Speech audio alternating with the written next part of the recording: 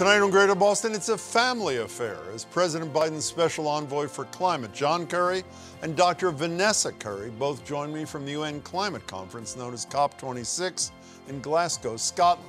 We're spending the whole show with them, talking about what world leaders have accomplished, what they haven't, and what's next in the fight to mitigate the worst effects of climate change that threaten us all in more ways than most of us even know.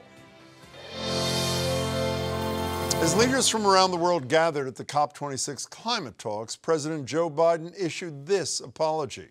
I do apologize for the fact the United States, the last administration, pulled out of the Paris Accords and put us sort of behind the eight ball. More than a little bit, as that move shook global faith in the U.S. to meaningfully act on the issue. One recently released report was declared a, quote, code red for humanity, warning of existential natural disasters with heat waves, hurricanes, wildfires already worsening around the world, and the growing threat of rising sea levels, which is on track to put the world's coastal communities, including much of this state, underwater. And while the wealthy are causing the majority of the problems, the poor are bearing the brunt of them. A study in the journal Nature this week found fossil fuel burning by the richest nations is responsible for roughly 2 million deaths each year, mostly in developing countries. Since taking office, Biden has tried to undo much of the damage done by the climate change denier who preceded him and has put climate action at the heart of his agenda, including billions of dollars of clean energy proposals in his Build Back Better, although West Virginia coal investor Senator Joe Manchin is hard at work trying to limit its scope. Thankfully, no one let Manchin tag along to Glasgow, where the U.S. led a group of 90 governments in pledging to reduce methane emissions by 2030. They also joined another agreement to end deforestation by the same deadline, which was signed by more than 100 countries, including the UK, China, Russia, and Brazil. I think we got a lot done. But as my next guests know well, it's not done until it's really done. Former Secretary of State and Massachusetts Senator John Kerry is now the nation's first ever special presidential envoy for climate and is a leader of the COP26 talks. He also helped steer negotiations on that historic Paris Climate Accord that Trump later blew up, an agreement he personally signed back in 2016. Look at that, with his then 2-year-old granddaughter in his lap. He joins me now from Glasgow, as does Dr. Vanessa Kerry, who spoke about the health implications of climate change at the summit. She's director of the Global Public Policy and Social Change Program at Harvard Medical School, a physician at Mass General, and CEO of the nonprofit Seed Global Health. Secretary Kerry, Dr. Kerry, thank you so much for being here. Great to be with you. Secretary, if I can start with you, you called COP26 the last best hope for the world to get its act together. Did it? Well, we're not finished. We have 10 more days, I think it is. This is a marathon here in Glasgow. But we're making actually remarkable progress, Jim. I just saw an analysis today put out by Fatih Birol of the International Energy Agency, and they have crunched the numbers on all the NDCs that have been submitted to date. And they came out with a figure of, if they're all followed through on and executed, implemented, 1.8 degrees. I mean, I was flabbergasted when I saw that. And we have the largest increase in effort by the private sector with trillions of dollars available, ready to be deployed in order to invest in the transition. And the key is going to be working out now with the multi-development banks and others how we create the blended finance and the risk assumption necessary to deploy it. But all in all, countries are at the table that have ignored this for some time. We have an incredible commitment. About 65% of global GDP is now working on adopted plans to be able to keep 1.5 degrees alive. I'll tell you, 6 months ago, I wouldn't have believed that that was possible, but it's happening. And we have more to come in the next days. But Secretary, that table you're talking about, one entity that is not at the table is the worst polluter in the world, China. President Xi is not there. How does that not leave a huge hole in whatever you achieve in Scotland? Well, it's not accurate to say they're not at the table. President Xi himself elected not to come, but his team is here.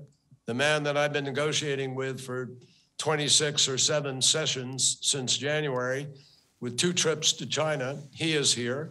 And we just finished a session just now, working to see if we can find common ground.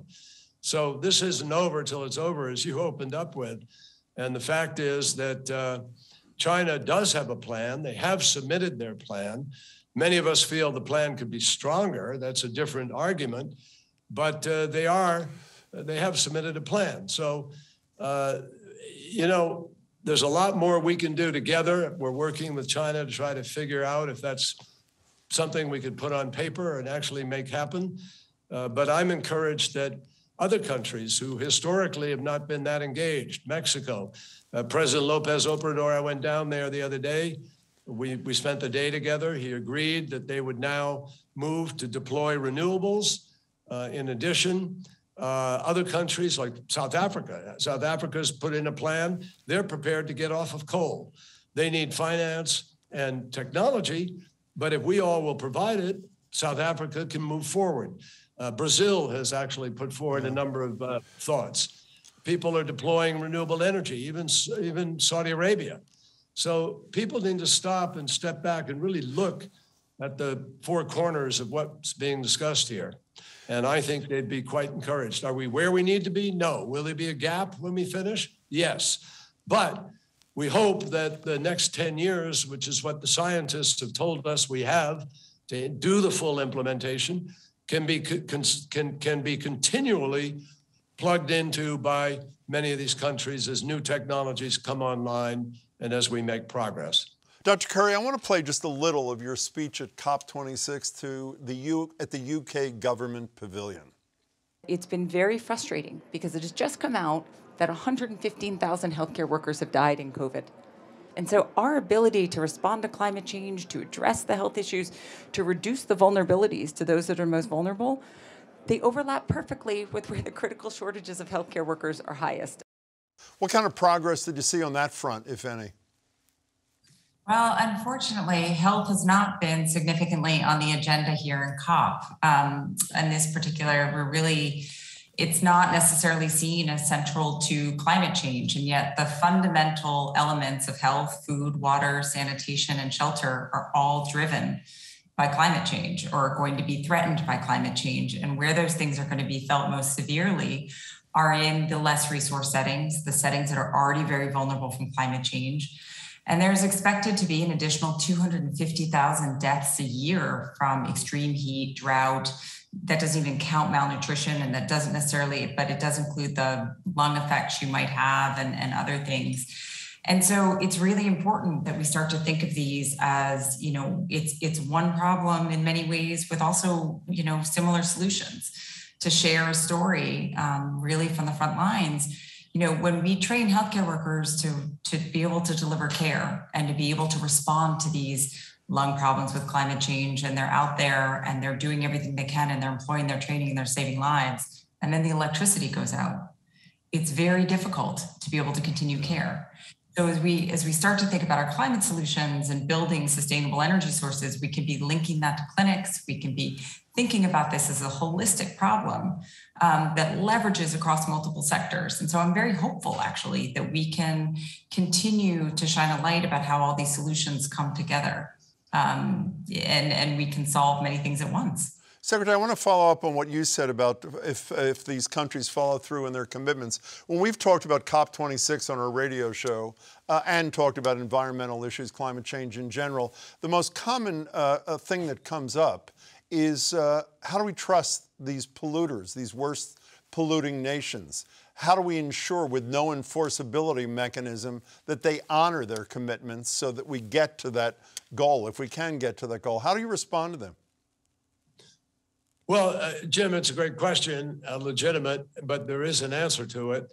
There is not a formal process by which a country is, quote, punished or, held accountable for partly because that would require a treaty, an international agreement. Sure.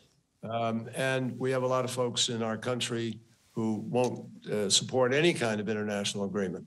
So we have to find a way to go forward where really public accountability is what will matter here. Let me give you an example. Just the other day, There was a front page story in the Washington Post with with pictures of the satellite program we have called Copernicus, which traces and looks at every country every day. And it showed a major methane leak in Russia. And that's something we didn't have the ability to do previously. You know, the old saying, you can run, but you can't hide. Well, literally today, countries on a daily basis, the supply chains of corporations, when people say we're going to be net zero by 2050, you're going to be able to zero in on any big corporation and actually trace out their entire supply chain. And as that information gets public through tweets and internet and emails and, you know, stories, there's going to be accountability, let me tell you.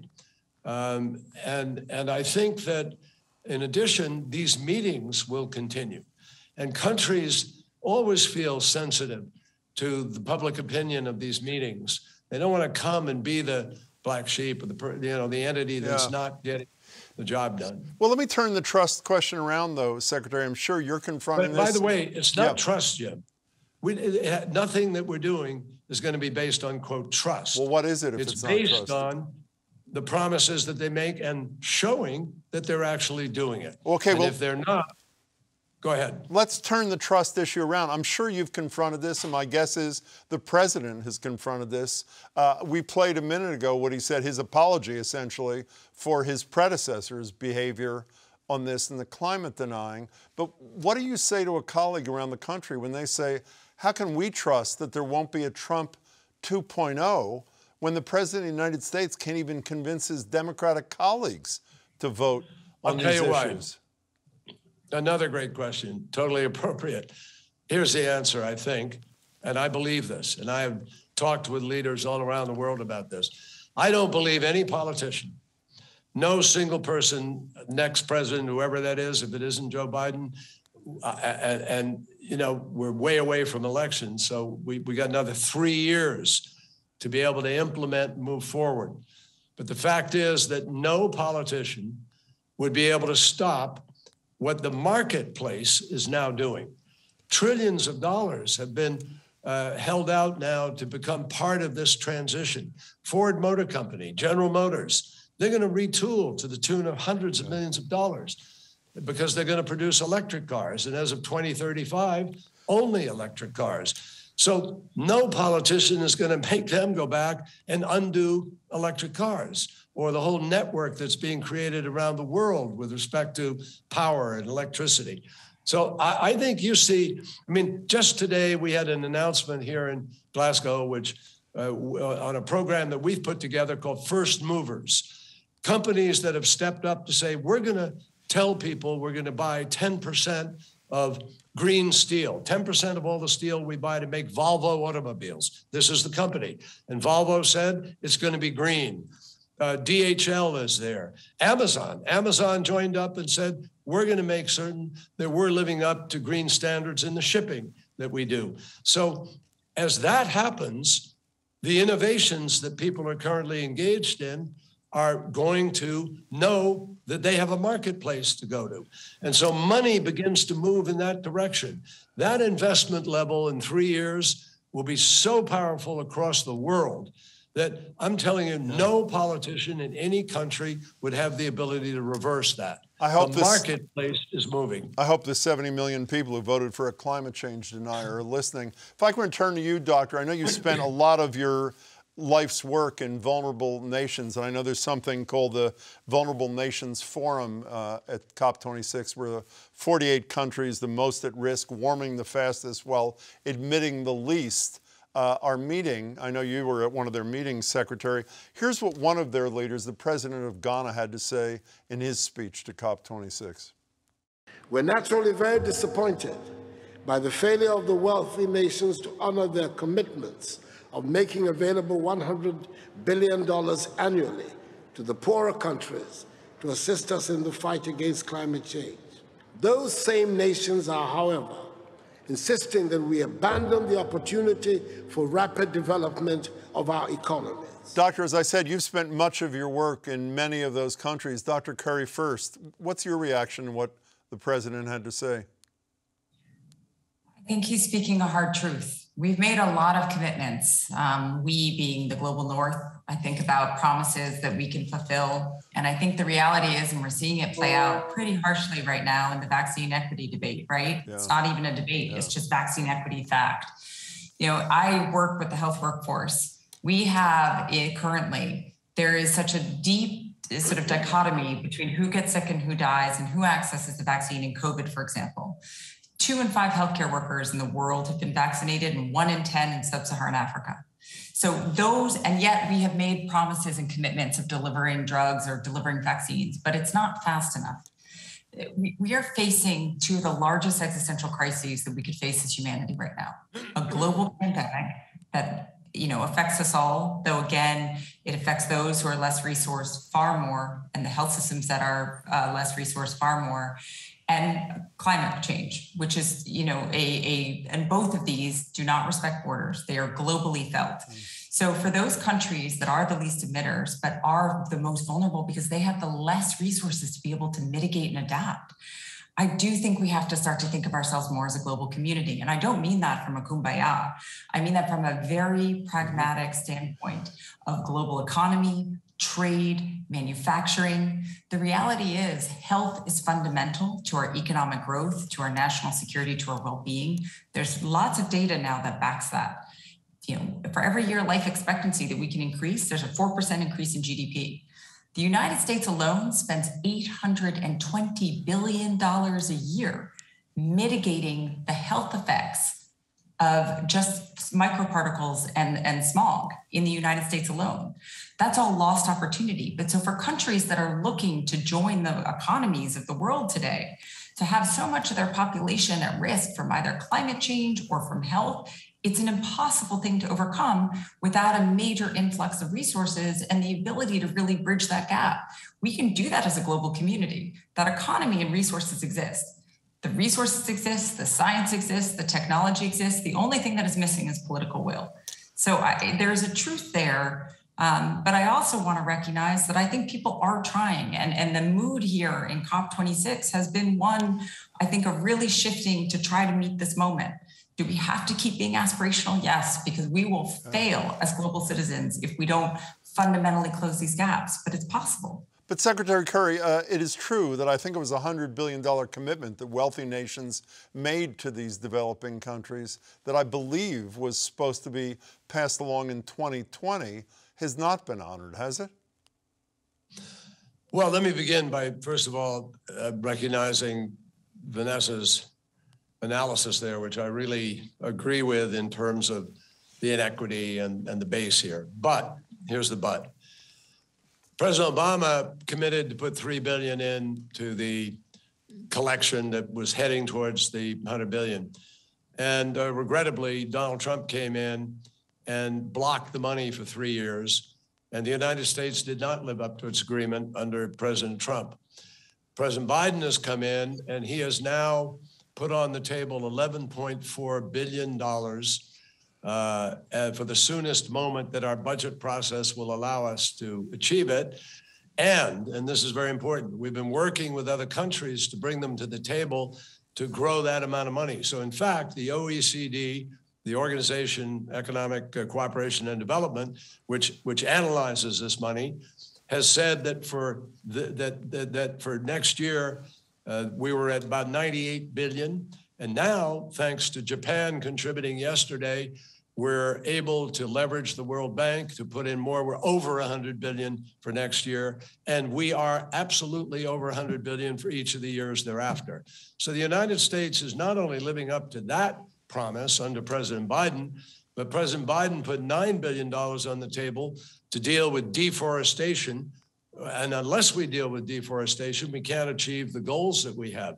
So for the Amazon and the Congo Basin and for the Southeast Asian forests, we now have an ability to be able to move forward and deal with deforestation. So we're making tremendous progress here. And I know the president from Ghana, I talked to him just in the last couple of days. And I think people recognize that the 100 billion is on the table now. It's been achieved for next year and going forward. Secretary, and a lot more. Speaking of Trump and his colleagues, how much is the failure to act in Congress, and not just universal Republican opposition, but the failure of your fellow Democrats to act on these climate provisions, not to mention the excise of arguably the most important provision, courtesy of Senator Manchin. How much does that hurt your effort at COP26, Secretary? Well, let me be clear. Would it be, good to be able to come in and have certain things to be able to show? Yeah, it would have been better, but it hasn't hurt us. It really hasn't hurt us because President Biden put so much on the table. He came here personally. He spent 2 days, meetings, and taking part in various events. And I think people here know what he's fighting for. And I believe the president's going to get this legislation through it. I don't know when the moment will be, but I believe that Congress will, pass this at some point in time, and the president will get it, and the world will see it. But the world knows that he's serious about moving on this. And we have about 10 cabinet secretaries who will be coming through, working on energy, Jennifer Granholm, agriculture, Tom Vilsack, and so forth. And in addition, we have members of Congress who will be coming, and I think they will sense the anticipation of the world for our action. So I'm confident we will be there. I think the president's leadership with the infrastructure bill and the reconciliation are absolutely critical. My sense is we're going to make progress on that, as well as the progress we're making here in Glasgow without it. And believe me, nobody's raised it with me. Not one conversation has anybody said to me, oh, you guys can't do it. Look at what's going on. Hasn't happened. But would it be helpful? You bet. It'd be wonderful to walk into a meeting and say, look at what we're doing and use it as leverage. Can we spend the last couple of minutes talking about not attitudes in Scotland, but attitudes where you both live, about a mile or so from where I'm sitting? Starting with you, Dr. Kerry, is despite fires and droughts and floods, 70+ million people last year voted for a proud climate denier. Do the American people as a whole get it as far as you're concerned? I think it's an interesting question, and I'll just speak personally as a physician and my experience and sort of caring for people who have very much come in from some of the effects of this. And I think in the public policy realm too, I think that we have a system right now that allows people to live in bubbles of communities online and elsewhere where they can really shelter themselves with a certain amount of information. And so I think part of it is how we structurally exist in our world today. People don't have access to the information to understand how they are directly impacted by some of these experiences. And when you see somebody who comes in who has truly been affected suddenly and is actually sick from some of these effects, be it fire, smoke, smog, asthma attacks among their children, and you start to educate, people have the opportunity to learn. So I think that until we can figure out how to get through the kind of misinformation pandemic we also face, it's very difficult to change minds and to make those connections. I think we can do a better job of, as a community, of trying to figure out how to make those very direct connections, because the health impacts of climate change are very real. And they, and whether it's devastating tornadoes, increased number of extreme events, the rapid rise of heat, the rising drought that's happening within our country, it's going to become very real for people progressively. And I think that we are going to have to find strategies, though, to be able to make those better connections, because there are a lot of people who don't see that connectivity in the right way. But the information sources they get are not with you here now tonight, right? They're on Facebook among a small cluster of friends that they're sort of sequestered by. And the degree of misinformation is pretty profound. We combat it all the time. And it's incredibly difficult sometimes to get over, because people trust the people they know, not people who they don't have a connection to. But I'd love to hear my dad's perspective on this, who's been thinking about this in this piece of information political lens for a lot longer than I have. Well, let's end with that. How about, forget denialism amongst leaders. How about amongst your fellow Americans, Secretary Kerry? Well, I think there's less denialism now. In fact, Jim, has it been a problem? Yeah, it's been a problem. It's why we're behind in the effort to deal with it. But what's been happening, Mother Nature has been sending some pretty powerful messages to everybody.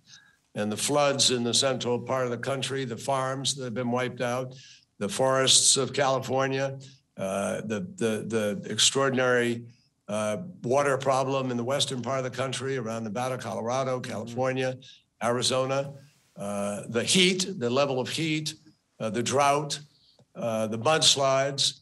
You add it all up, and I'm telling you, there are a hell of a lot more believers today than there ever were before, and the majority of our country absolutely wants us to deal with climate crisis. It's a matter of responsibility, individual citizen responsibility and public responsibility. It's the responsible thing to do. And not only that, it will result in a cleaner, healthier, and safer United States and world. No question about it. I voted thousands of times as a United States Senator. Sometimes you agonized over what the impact and pluses and minuses were for, you know, a tax code or for individual citizens. And there's always that balance. This is a no-brainer. This is not a hard choice. This is the easiest thing you can possibly choose to vote on, because the health benefits, as Vanessa has described, are extraordinary. The particulates in the air from coal dust that go around the planet drop into the ocean, acidify the ocean, changing the chemistry of the ocean faster than it's been changed in millions of years. I mean, the impacts of this are just stunning. You could have a complete collapse of agriculture in Africa, and then you'll have tens of millions of people knocking on the door to get into other countries. That's a security threat.